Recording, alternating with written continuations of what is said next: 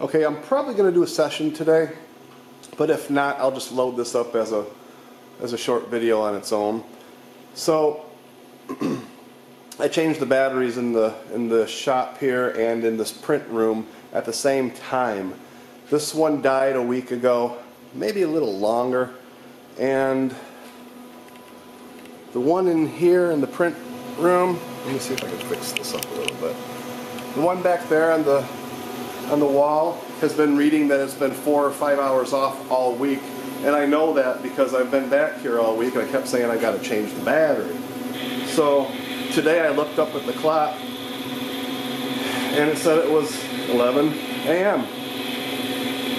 and I didn't think twice until I thought for the third time, wait a minute, is that right? And I looked at my phone and the time was exactly 11 o'clock. So to be 4 or 5 hours off all week long and then to be right on the money and the battery not dead, that's a little odd to me. Let's go back out here to the front. So what's up with the clock, everybody? Can you tell me?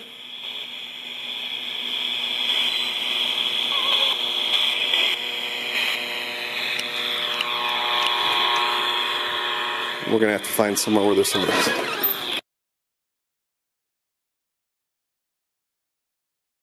We're gonna have to find somewhere where there's some of this. We're gonna have to find somewhere where there's some of this. Reception. We might even have to go outside.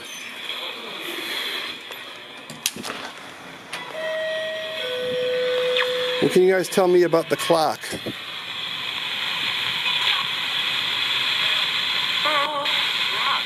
The clock, yes. My clock has been reading that it was 4 or 5 hours off all week, and now that it was time for me to change the battery, it says that the time is correct, like right to the minute. How does that happen?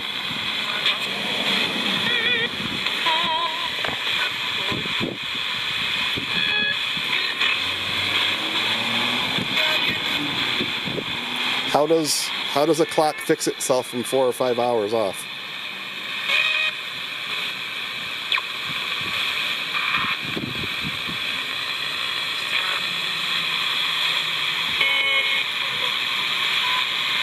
Can you tell me, was that a paranormal event?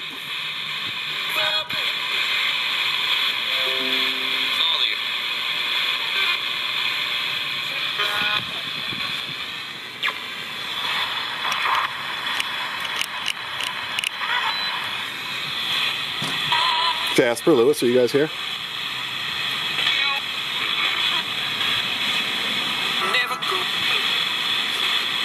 Never go? So that means you're always here. Can you tell me about the clock? Am I wrong, or did something happen there?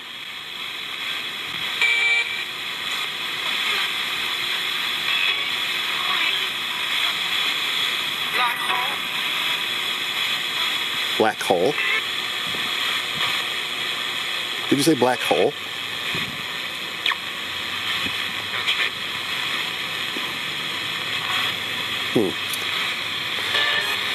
Yes. Alright guys, that was just the only question I had. I'm going to go over this and see what we got. Sorry, the light out here is just drastically changing. It's a cloudy day. The sun peeks out every once in a while.